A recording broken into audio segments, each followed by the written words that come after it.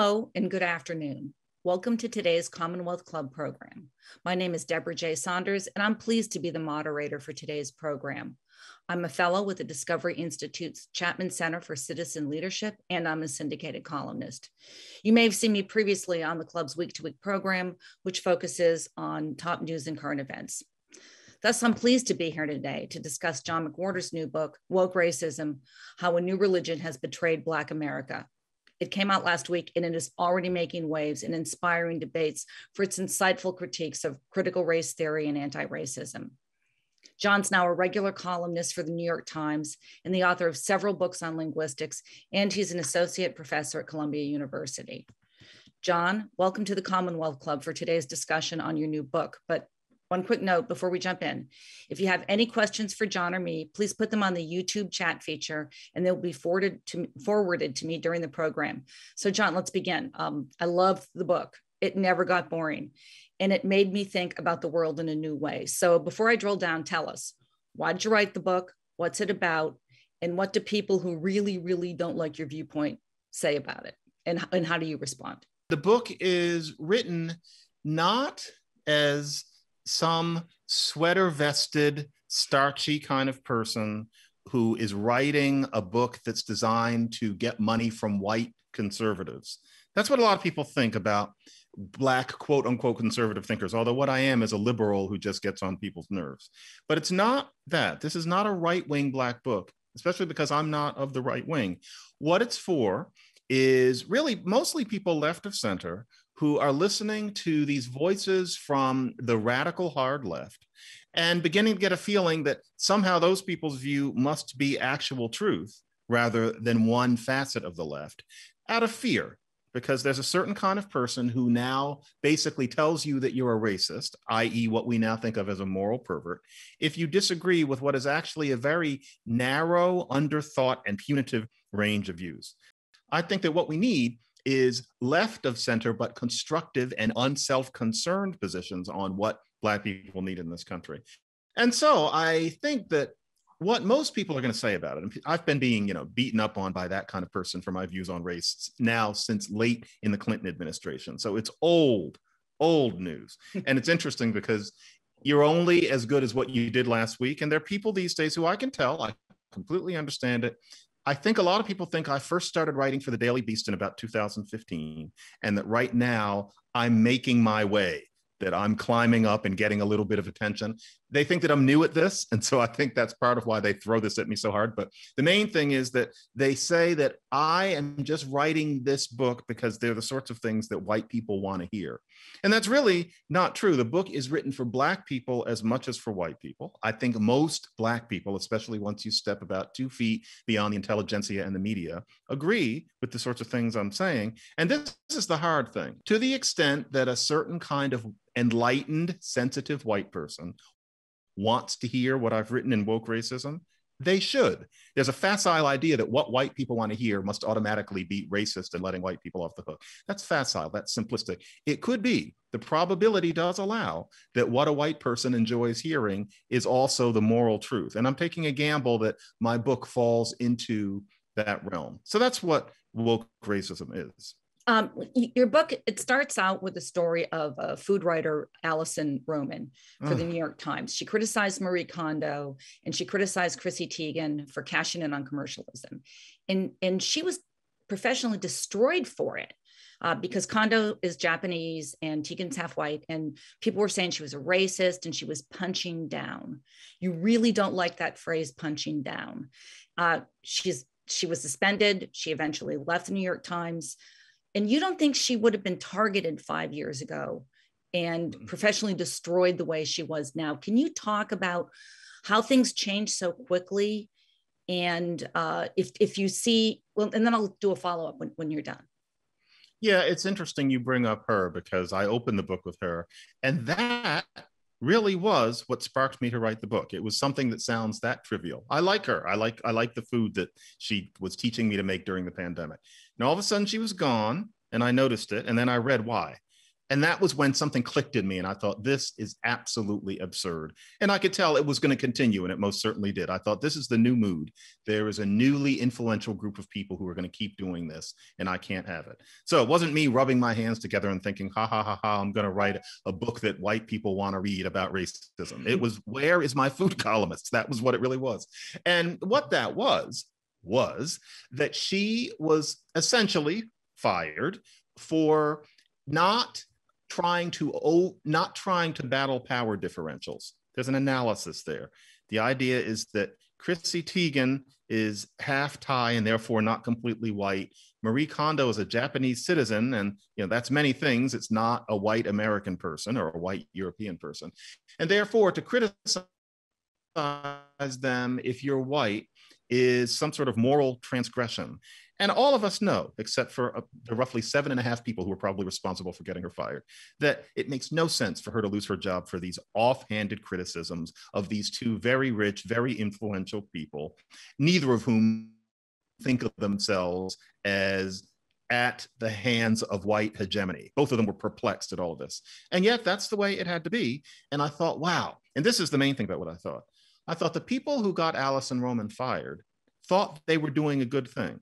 I wasn't thinking that they're holding pitchforks and running down a hill. I thought these are peaceable, sensible, probably overeducated people who genuinely thought that what they did was the right thing. But the thing is, most of the rest of us know that what they did was a barbarity.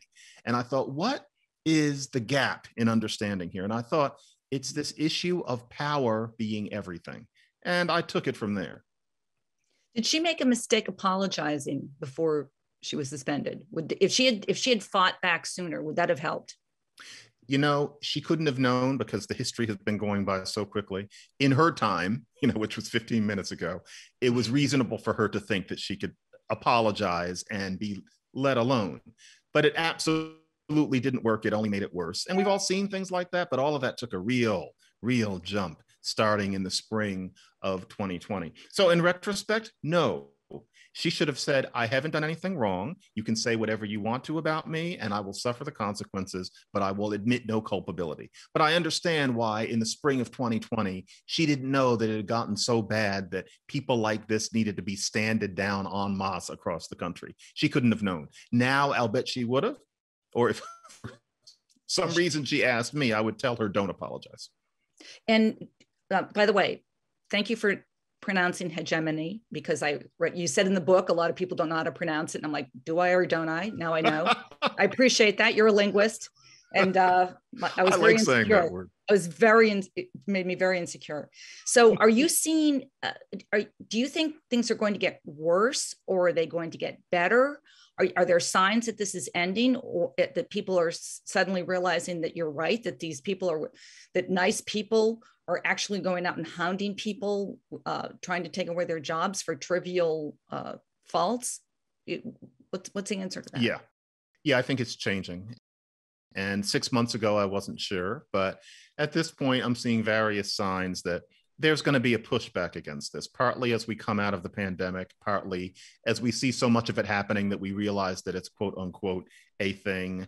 Noticing how, for better or for worse, the word woke is now a slur. That happened because this kind of person has annoyed and bemused so very many, I hate to say, normal thinking people. This is one of my books that I can tell, I shouldn't say this, so I would like people to read it. I can tell that this book is going to be topical. This is going to be one which in 10 years is going to be seen as part of a certain moment, and it was part of a pushback against something. And I hope helped to serve a purpose. I do see it changing, and I wanted to do everything that I could to make sure that as many people as possible understood that to resist this particular extreme is not racist, no matter what the elect, as I call them, say, and no matter whether that elect person is Black. It's not racist. Other things are. So I hope this book will be a part of that. Well, and by the way, you quote Jody Bottom, and you take the phrase "the elect" from Jody Bottom, but he was talking about religious people, and you're talking about people whose politics have become a religion. Mm-hmm. I have to tell you, you've totally radicalized me, because I spent 24 years as a conservative columnist for the San Francisco Chronicle, and I was really tender about how I dealt with people. But you're saying, and one of the things I really got out of your book is you're telling people, don't apologize for your viewpoints, ditch the anguish, don't back down. When people start challenging you in a certain way, don't try to be nice about it. Give it back to them. I was on Twitter like yesterday, and I was thinking about what we were going to talk about, and I just jumped on someone's throat. You've made me sort of feel that when people start trying to challenge you and make you feel like maybe they're going to say you're a racist, that you've just got to slam them back. Yeah. And, I'm not a belligerent person, but I think that when it comes to this type, we need to simply stand up in the same way that they're standing up and look them in the eye and say no. And I use the analogy of bopping a shark on the nose. And I don't want people to think that I mean you're supposed to be physical with anybody. But with this elect kind of person, and not just anybody who's arguing from the left, but this type who is poised to call you a moral pervert in the public square if you don't agree with their views, you just have to say, no, I am not a racist. I don't agree with what you're saying. And you can say whatever you want about me wherever you will. I am not changing my mind. If we say that enough, to the extent that we can within the parameters of our lives, to this kind of person, then this will change. But it does mean that a lot of people, and unfortunately here we're talking about mainly white people, have a responsibility, which is that not only do you have to know that racism is more than burning crosses on people's lawns. That was not the most natural way of thinking for white people. And I think most white people got that message. But now the idea has to be, get used to being called a racist in social media. Realize that the world will keep spinning. Your life in most cases will keep going. But in the meantime, you can't give these people what they want, because if you give it to them, they'll take it. And if you really want a world run by people who have taken what is supposed to be a kind of compassion into a social justice religion, it's not about fairness, but about virtue signaling.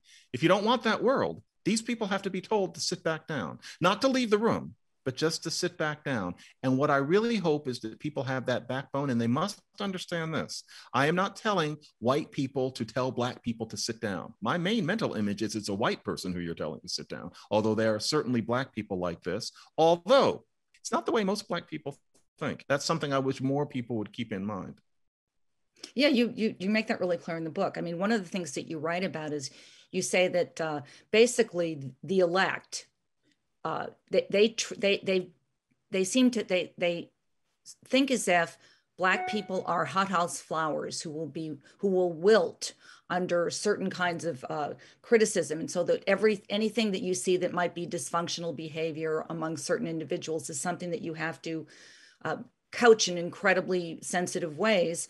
And what you say is what basically you've seen people do is lower their standards in order to seem nicer and not racist. Can you talk about that for a minute, please?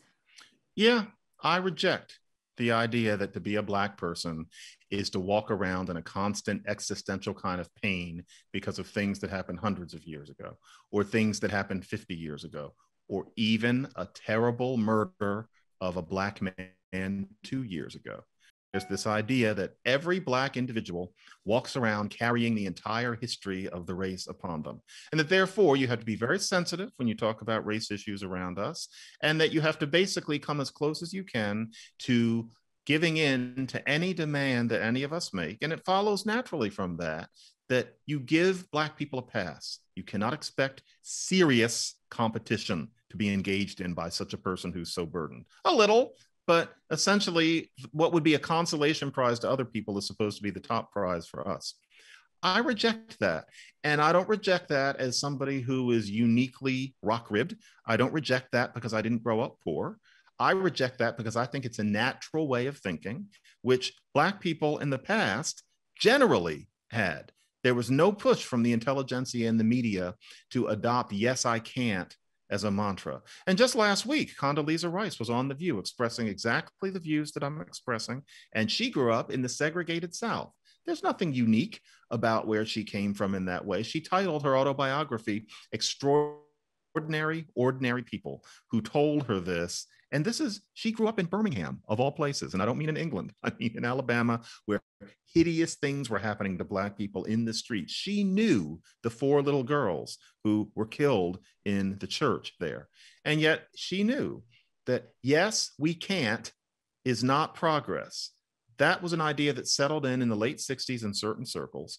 And that notion was really magnified and sent out to mainstream America in the wake of George Floyd's murder in particular. I reject it, and I reject it thinking of myself as utterly ordinary in that. I want people to put on the patch, the mental patch of thinking when somebody says they're going to call me a racist on Twitter, look them in the eye and call them a racist back. That's weird. I'm using that word patch because people use it in linguistics and I shouldn't. But I want people to get rid of that little weird blip in thinking that they've been taught that Black people are weak, that Black people can't be subject to real standards because of slavery and Jim Crow and redlining. I don't think our ancestors wanted us to think of it that way. So one of the reasons your book, Woke Racism, How a New Religion Has Betrayed Black America, one of your points is that when you have so many people in the elect, and we'll get into what the elect is in a second, thinking that the important thing is how they feel about other people and think about other people, not looking for practical things, solutions about disparity, that's a disservice to everybody in this country. Can you talk to that for a second, please? Sure. It's really very simple. A lot of the people that we're talking about are under the impression that showing that you understand that societal racism exists is really key. They think that showing that you understand that is a necessary prelude to changing the world. And the problem is, says who? In what sense? Where'd you get that? Nobody would have had any idea what that meant 60 years ago in the civil rights movement. So what's the proof now?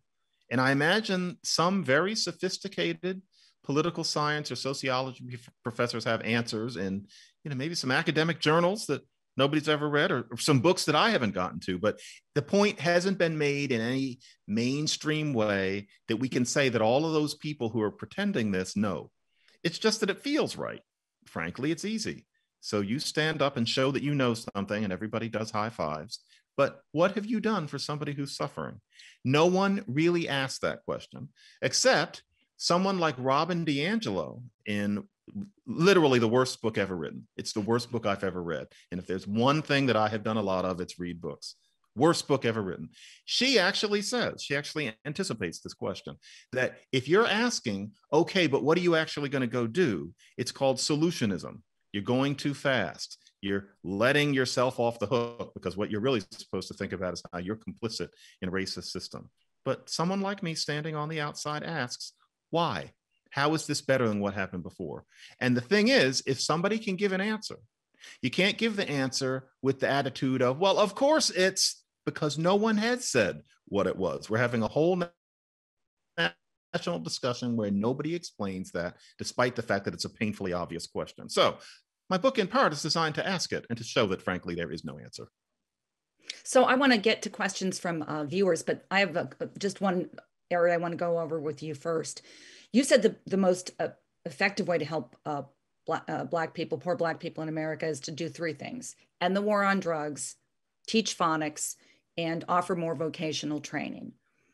You don't mention family. So no. So I was surprised, but obviously you think it's really obvious. So explain to me. I'm sorry if I seem glib there, but no, I'm not going to say that. I'm not fragile. I know many people who have written very compelling pieces about family values and the value of there being 2 parents in the home. I certainly know what the expansion of welfare in the late 60s did to Black communities. It's a little told story. I've now and then said, I wish somebody would make a movie about that, because it would get it into the consciousness of what that did. But in general, my feeling is to write about the family, to write, this is what people should do. More people should get married. More men should stay in relationships that they maybe don't want to be in. I don't see how effective that would be. That's all. It's not that I don't agree. There's the wonderful statistic that, if you graduate from high school and you get a job and, you don't have a child until you're married or at least, permanently involved, you will not be poor. Yeah, that's true. But in terms of saying to people out in the world that, it seems to me that people have been saying that you can date it to you could date it to the Moynihan Report, but there have been things being written since about the mid 80s. And what I'm interested in is results. And it doesn't seem to work. You can't tell people to have different family values. It seems to me that those values will fall out of other policy decisions that will shape the world around people. That's my feeling. And that's why there was nothing about, I'll bet single parenthood is not in the book. I didn't write that. And that's why. I think you had one teensy mention because I was looking for it. But, one of the things, ending the war on drugs, that's a great idea too. But how realistic is that? There have been people who've been writing about that for a long time. Hey, it's even hard to get schools to teach phonics. That's not even easy. And more vocational training, same thing. The last two things, they're less controversial, but it's hard to get them through. Ending the war on drugs, I just don't. And I know that you want to get in the complete war on drugs, which just doesn't seem all that realistic either. Or am I wrong? Is there some place that's starting to do that? Really legitimate questions. And I include them because over the past 20 years, and 20 is not 50, I haven't been around that long, but over the past 20 years, I've seen cracks in the plaster on those things. And so the fact that, to be graphic, nowadays you can walk down New York streets and smell marijuana right up your nose, and there's somebody just standing right there. To be honest, I think that's fine. If you can drink bourbon, why should you not be able to? Marijuana, that's the beginning. And I know an awful lot of people who have agitated for it to go further, including, I don't have time these days because I'm a dad, even some branches of the NAACP were opening up to that idea, despite the fact that in most of those cases, you're dealing with conservative ministers where that's not where they live, but they were beginning to open up to it. So I thought it's not impossible. But Deborah, you're right. That's a tough one. With vocational education, we're seeing some interest in that sort of thing, going back to the Obama administration. I think that could be made to float. Phonics is a whole other story, but yeah, I take your point. Okay, from viewers, first question. Critical race theory seems to exploit the power of words to tongue-tie everyone, including me. How do you counteract such deliberate attempts to redefine common words? You can't counteract people's reformation of words. It's inevitable in language change. It's almost never deliberate. But unfortunately, with critical race theory, our discussion is polluted by the fact that there are certain legal papers written decades ago that nobody but a legal scholar could love.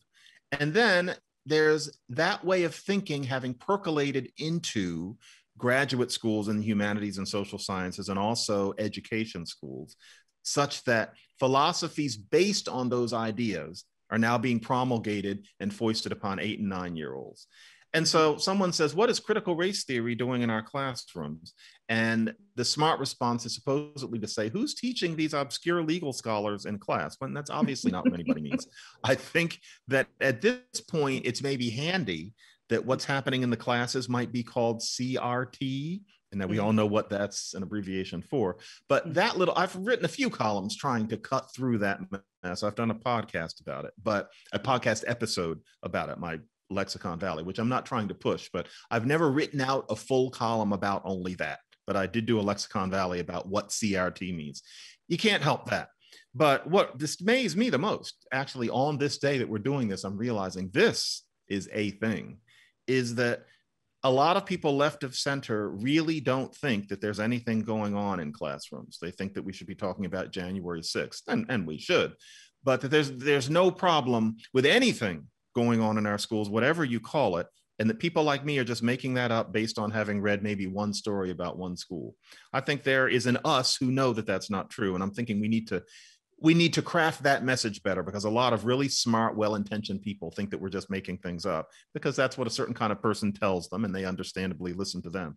So there's a messaging issue, but language will always change. Terms will always be messy. We just have to analyze what the mess is, which is where my work is beginning to intersect But my work is beginning to straddle linguistics and race more than it ever has, because I'm beginning to have to use both halves of my brain lately. Because yeah, the way we talk about these things often is because of how annoying the change of meaning in words can be, because it can happen so quickly. So today I am in Virginia as we speak, and it is election day. Nothing going on down there. Yeah. Democrat Terry McAuliffe says that they don't teach CRT in public schools. He's wrong. And, you know, and if he means they don't teach the works of Richard Delgado and Kimberly Crenshaw, he's right.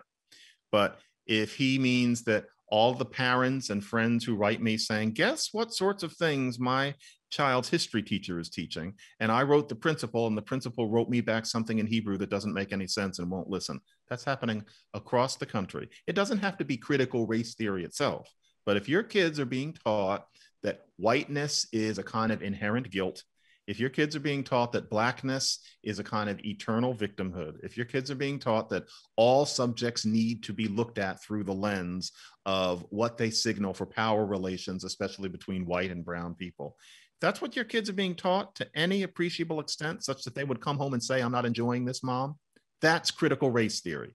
And anybody who denies that that's an issue either doesn't know, and, you know, some people find education policy boring. You know, I don't care about football. I don't know anything about it. There are many people who live for football. I get it. Maybe you don't care about education, or you're being willfully naive because you're trying to placate a certain base and get elected. And I would completely understand that too. But that means that we can't listen to that fight between those two for a reflection of what's actually happening. Either way, yes, there is something really scary going on in education today. So I have another question. John, what do you think of the 1619 project? The truth about it is that a lot of it is just a history lesson. And it's a history lesson that, you know, cocks our ear more to power differentials than we might be used to, but there's nothing wrong with it. What got it a Pulitzer was the claim that the Revolutionary War was fought to a significant degree because of people not wanting to let go of slavery. The idea being that to lose the war would mean that you could not have plantations. It would seem to me that that claim has been disproven. And that's what I think of the 1619 project. Any discussion of it that purports that a central and highly celebrated tenet of it was not disproven is a discussion that I have a hard time participating in. I'll put it that way. There are a lot of things you have that you just have lost patience for. These prevalent beliefs that just go against what you understand as an academic. And you teach at Columbia. What are your students like these days? Do you think they're prepared? You've been teaching for a while. Are they better prepared now? Are they up to the challenges? How prepared do you think they are for university education? You know, Deborah, I don't know the answer to that question yet because of mundane things, which is that everything went crazy in the spring of 2020, but by then universities were online, and that puts a real filter between you and students. I don't get to talk to them offline much. And so I just have taught them in classes. And now we're just now back on campus. And, you know, honestly, with everybody in masks, which they are at Columbia, it muffles communication and experience once again. And I hate to say this, it's not that I'm an anti-masker or an anti-vaxxer or anything, but having to always have that thing on my face means that I avoid being on campus because I want to breathe and smell the world. So I'm not really back on campus yet, except to sit in rooms with cloth on my face, and it's not the same. So I don't know. That's a question I'll have more of a sense of in the spring when I'll be spending more time on campus and some things will be able to happen outside. And so you're not always talking through this curtain. And I know that sounds trivial, but it really does affect how you smell a campus, how you get a sense of what's going on. Now, if you had asked me before the pandemic, I would have said that that's my next question. The idea that the campus is being taken over by tenured radicals, I've always thought that was vastly exaggerated until roughly June of 2020, when suddenly all of that hysteria from 1997 came true, which is why I started getting up on a soapbox. So that's my real view. I used to say, my students don't act like that. I said that for years and years. And Columbia has been almost oddly immune to the sorts of scenes that you've seen at Yale, for example. That simply hasn't happened around me. I don't know those kids. Has something happened since then? I'm inclined not to think so, but I just can't say anything yet because I can't report from the ground. You know, one of the things I'm thinking as I'm reading this book is, one of the messages is they can go after anyone for the most inconsequential thing. Do you have a plan? I mean, I'm guessing that no one, do you have a plan? If obviously you're still there, you're still at the New York Times, you're still at Columbia, you're still doing things. Has anyone ever gone after you, and how did you deal with it? Or if it hasn't happened, how will you? That's a good question. I should say that has not happened at Columbia yet. I have gotten no signals of that kind from any of the higher ups. However, I would be an idiot not to wonder whether it could happen, because you never know. And all it would take is one person who decides to interpret one thing that I write or say, and it would snowball. And I have no reason to think that if it snowballed beyond a certain point, that I could not be let go. Yes, that could happen. And so I've spent a lot of time since the middle of 2020, because I'm not going to stop. I'm not going to back down. I had spent a lot of time setting things up so that I would continue to be able to pay my mortgage and continue to be able to make a living. And I've done that. That job is complete. And so I'm not that worried. My sense is, watch this come and, bite me on the quote unquote elbow in a couple of years. My sense is that I'm not going to lose my job. For one thing, the pendulum is shifting, and there's some other factors. It would be a pretty bad look to fire me for those things. But if it does happen, I will land on my feet and I will continue to say things. So that's the idea. I realize I cannot let that possibility keep me from having my say, because I think that say needs to be had. And I hope that some other Black professors will follow me. And from what I'm seeing, that's going to happen. And so, yeah, that's how that is. Another thing, Deborah, is that I get the feeling that if they were thinking of doing that, I'm 56. One pragmatic discussion might be, well, how long is he going to hang in anyway? I'm not sure they know that I'm going to keep doing this into my 80s if I can. But they might think, well, just let him do it for another 7 or 8 years. So yes, I've thought about it, but I have not seen any portent of it yet. Well, I'm glad to hear that. Jody Bottom is a friend of mine, and you mentioned him in your book. So please talk about the elect for a second, and why you decided to use that term in your book as well. Since Jody, thank you to Jody, because Jody, it's the title. The titles of my books are never the ones that I originally had, and all of my materials for the book Woke Racism on my laptop now. The label, the book is called The Elect, and there's a part of me that will always call it that. The Elect is my name for these people, where it isn't that they're seeking, why is my voice cracking like I'm Henry Aldrich? It isn't that they are seeking power. It isn't that they're mean. It isn't that they're children. It's important to realize the elect is not about college campuses. The elect can be in their 70s.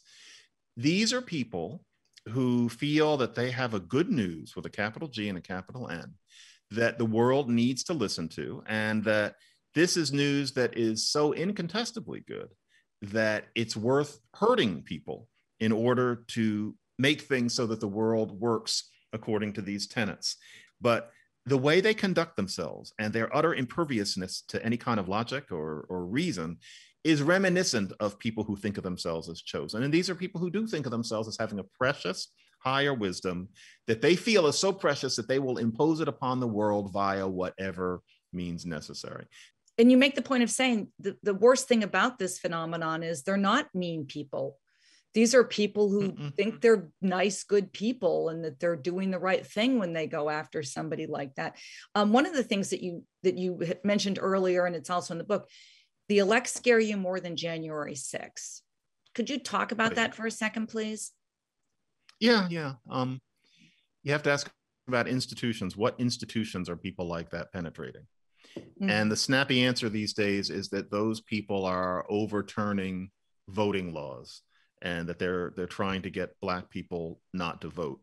And I understand where that's coming from, but I can't help noticing that on the ground, once you get past the symbolism, it is revolting that somebody tries to suppress the Black vote in order to keep Democrats from having too high a tally. It's revolting on many levels, but it doesn't work as well as we're often told. That's the thing that I think the left doesn't want to admit. It's a terrible gesture from the right, but it doesn't actually work that well. And in the meantime, what I see happening with the elect is that they're taking over academia, the media, the arts, and the law. They're taking over all four of those things. And there's a certain kind of person that will tell me that those things aren't as important as people trying to keep Black people from voting and failing. Well, you know what? That makes no sense to me. And I think that makes no sense to a lot of people. To ask why it's a big deal that a certain group of people are deeply affecting the way we teach, learn, question, judge, and think, and paint, and make music. That's what these people are doing. To say that's no big deal is frankly Philistine. And I don't think most people who ask that question really believe that it's a valid point. This is huge. These people are taking over institutions, and we have to stop them, or we don't live in what we lived in before. And notice I'm not about to say something about America. I'm not that corny. This is not about some sort of jingoism, just what we had. Most of us aren't running around thinking about ourselves as Americans, just what we had as modern, enlightened people. I will not watch that turned over by people who think that treating me like a child and then doing high fives over the fact that you did it and it shows that you know racism exists because George Floyd died unjustly. No, that is not the way social history is supposed to proceed. I won't allow it. And that's why I wrote Woke Racism. So you talk about January 6th as being an effort to suppress the Black vote. I thought that was people who thought wrongly that Trump had won, and that's why they went to the Capitol. Are you sort of conflating what happened then with what's happened afterward, or am I missing something? No, I'm trying to give the people who say this the benefit of the doubt. The idea is that the people who think that Trump really should have won the election, they think that Trump won the election and that therefore procedures needed to be overturned in order to make it look that way, are the same people who are interested in overturning basic voting procedure and making sure that Black people don't vote much. Kind of a stretch, but the idea being people who want to interfere with the electoral mechanisms in order to have things their own way. And then there's a kind of a sloppy conflation of one aspect of the right wing with another. That doesn't really work either, but I'm trying to address what these people throw out because that is a common view at this point. So a question from a viewer: why do you find the argument that music theory is racist so ridiculous? Because it was based on a very thin premise. A truly brilliant person looked at Mr. Schenker, Heinrich Schenker's work, and found that, this is really the basis of it. First of all, that all of the people who get the most praise are white, but I think they're, one, reasons for that, and two, it was a very long time ago, and we live now, but two, the music theory in very obscure ways has to do with certain elements being foregrounded and certain elements being backgrounded. Or more specifically, elements that are in the background where if you do certain things, you can make them sound like they're in the foreground. That whole issue of hierarchy, this music theorist claims, is parallel to views about hierarchy, and I'm going to say that word again, hegemony and racism. Thank you. I swear to you, that's the thesis. I tried. I read this work. That's the thesis. And the problem is not that somebody wrote something that under ordinary conditions, nobody would pay any attention to that. It's that music departments across the country are inviting that person to speak and share his views and are discussing his views. And I know in certain cases, letting those views affect their curriculum. That's the problem. And make sure, I'm not sure who will be looking at this. I don't think that the person in question is making any particular money. This has nothing to do with me being jealous of career success or anything like that. It's influence of that person based on such a thin premise. It's a perfect absurdity. And yet that's being treated as something significant. Not only is it condescending to Black brilliance, but it's a waste of time in thinking about good music of any kind. Okay. Another viewer, does the ongoing discussion on race submerge class considerations, which are central to many problems? Socioeconomics should be held much more front and center in today's problems. And this is the thing, as if there's only one thing. It used to be that people of a certain type, you can call them proto-elects, would complain about the racialization of poverty. When you talk about poverty, why is it always a Black woman sitting on the steps with her kids? That was considered the greatest injustice in the 80s and the 90s. Well, now we don't talk about poverty that way anymore. And the whole discussion of there being a Black underclass that doesn't bring in that there's a white underclass who are just as stuck, the whole meth addiction, et cetera, J.D. Vance, all of that is very real and it's very talked about. It's about class these days. But now that's wrong. You can't talk about class because you're ignoring that a meth addicted person with only half of their teeth who can't take care of their kids and will never make a real living again and is living in a shack somewhere in a distant place and has no prospects for the future has white privilege. That's today's discussion. And that's become especially important for many people since about June 2020. That's not a human discussion. That is an exercise. That's kabuki. And it's obvious that a more rational America at this point will be moving towards thinking there are Black people who need help. There are white people who need the same help. Being Black now and middle class is normal and even default. You have to admit, you have to polish the crown where you've earned one. But no, we're not allowed because we're supposed to think of Blackness and racism as the eternal root that rends our nation. I sincerely believe that view today is more performance than pragmatic reality. And, if it makes me a white supremacist to call that out, I guess I am one. But I think then we need to redefine what we mean by white supremacy, because frankly, the poor white person who I just described is not supreme. There's nothing supreme about that. And to master the mental exercise of supposing that somebody like that is privileged just because they're not brown is an absurdity. It's a waste of time. We're only alive for about 80 years and we have things to do. It's time to stop those mind games and get down to really real social justice, which, and for many people, this is a horrible thing to think. Social justice should apply to some white people too.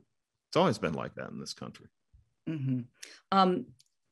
I have a question about perceptions. So Pew Research does these polls where they ask people about racism globally. And they talked to people from countries, and people in Singapore, Spain, Japan, Italy, France, the UK, they all thought the United States was more racist in their own countries. Pew's also found that more Black college students experience racism, say they do, than high school students. And younger people are more likely to see discrimination than older people. Can you talk about that? Do you mean that older people are more likely to see it than younger? No, they're less likely to say they see it than younger people. Are you older? Okay, yeah. I think that it's obvious that there's an extent to which education, part of a modern education, is that you're educated into understanding the nature of oppression, which is important, but that it can also teach a Black person that they are suffering more than, for example, their ancestors, and by ancestors, I mean, say, grandparents, ancestors they know, would say that they were. And so I'm particularly interested in that a college student is more likely to say they experience racism than a 14 or a 15-year-old. And you think to yourself, are you really experiencing more because you're 20? Many people would say that you would experience it more when you were 14, when people were less trained to be polite. And so it shows you that there is a slip between, and this is hard, there's a slip between what people will attest and what the reality is. And it's not that somebody's doing that for malevolent reasons, but nevertheless, there's a certain coaching that I think a lot of Black people undergo, not consciously.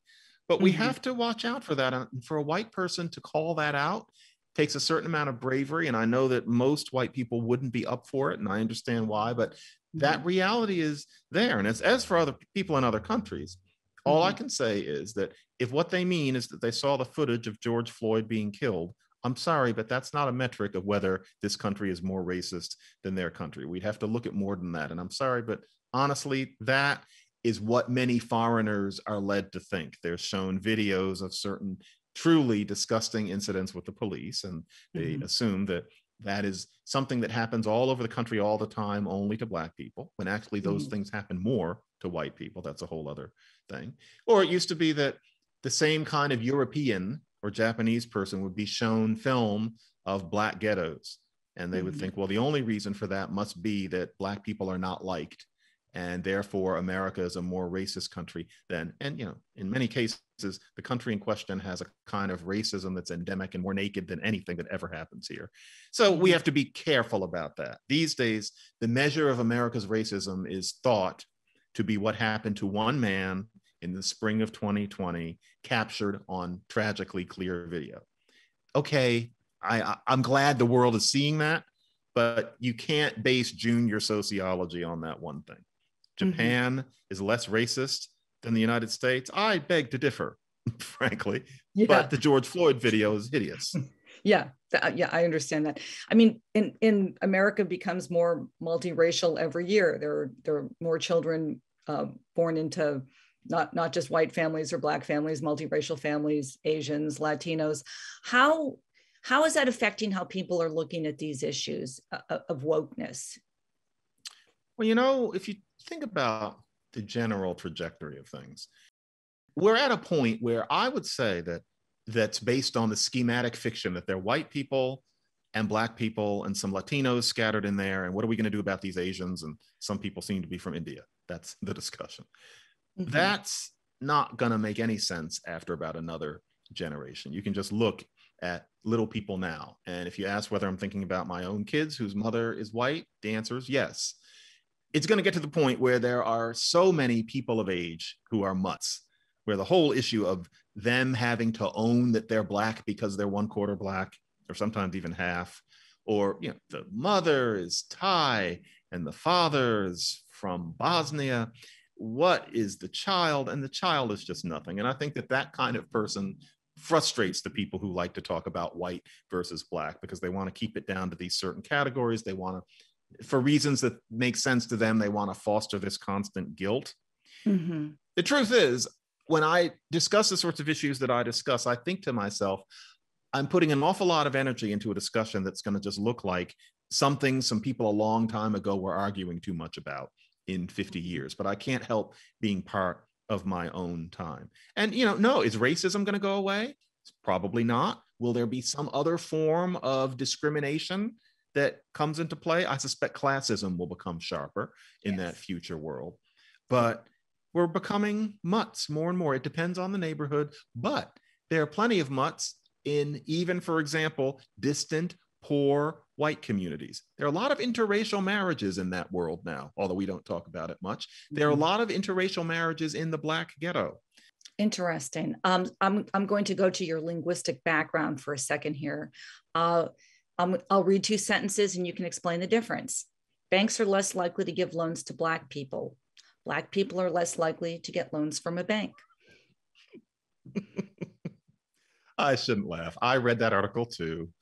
I don't hear the difference that much, but I can respect that the person supposes that if you put it as banks are less likely to give loans to Black people, it'll make you think about what it is about the banks. Where I lose that person is that person just assumes that the answer is that banks are racist in some way, that the person sitting behind the desk and assessing the person for a loan is partly affected by the fact that the person has brown skin. If you look into issues like that, but you have to look in, and frankly, finance, banks, it's boring. No offense to anybody who's in that business, but the person who wrote that article thinks that. Frankly, I think that. I'm an armchair linguist. You're not going to look into the details probably, but it's not as simple as just skin color in those cases. And so that person is assuming that banks are racist.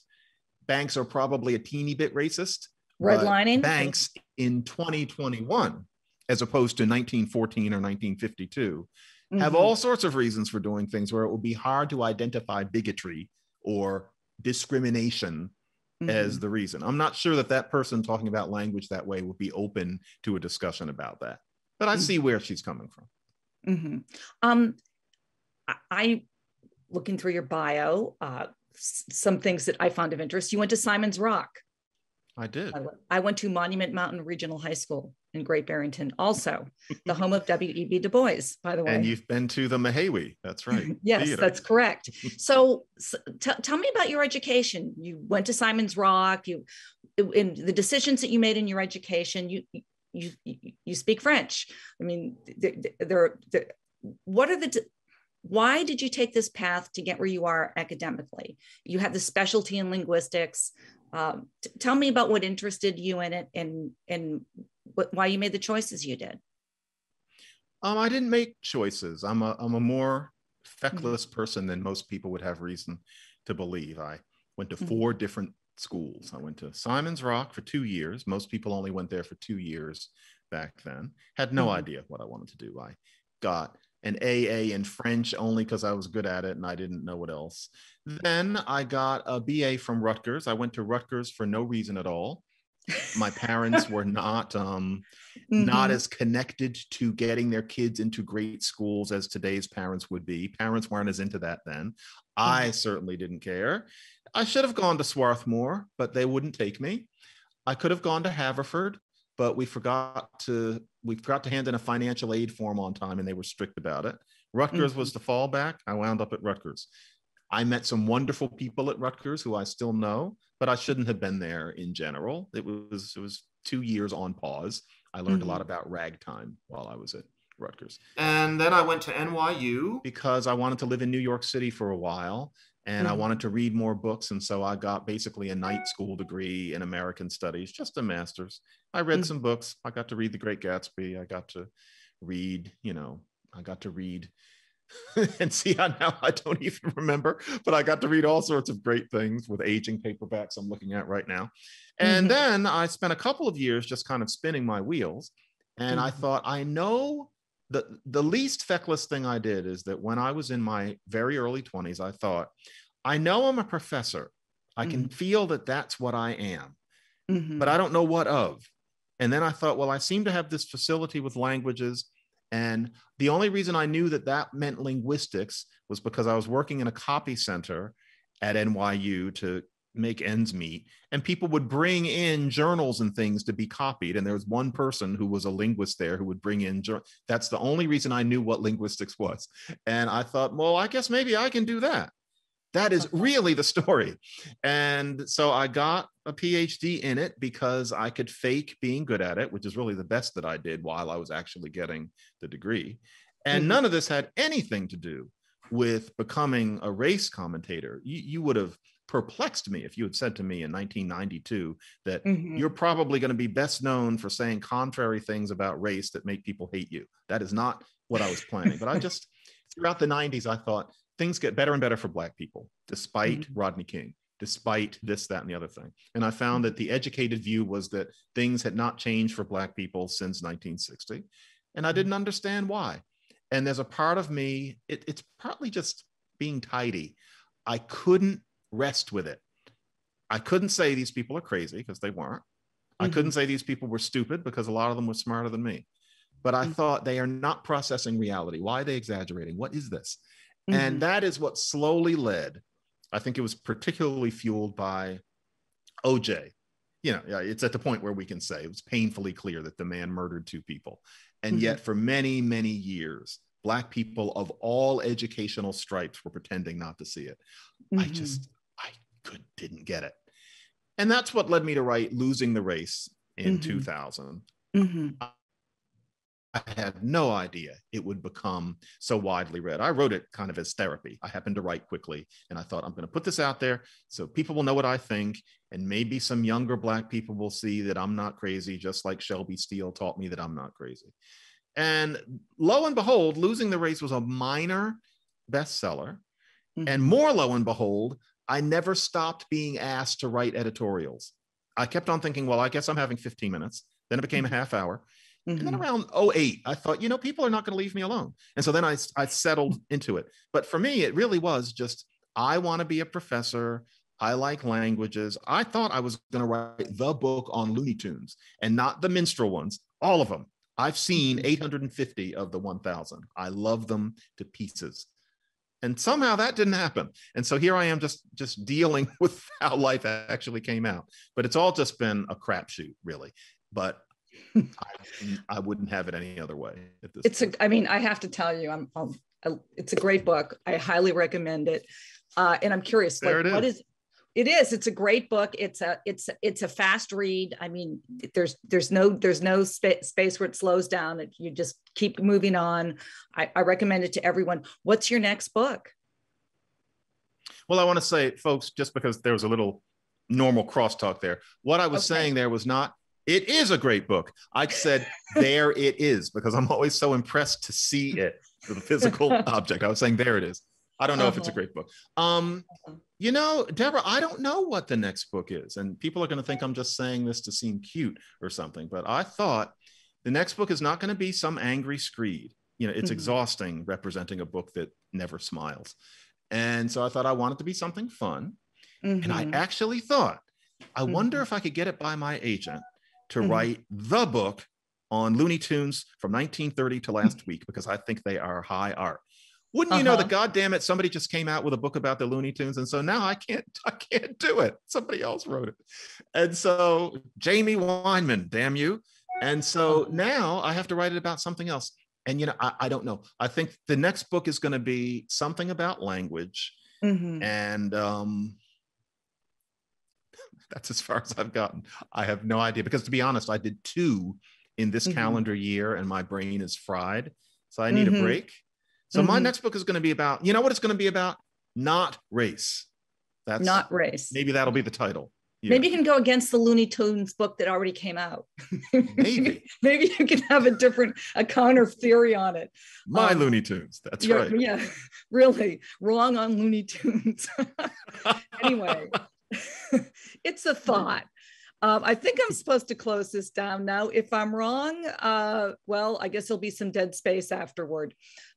Anyway, unfortunately, that is all the time we have for today's program. I want to thank the Commonwealth Club for hosting it.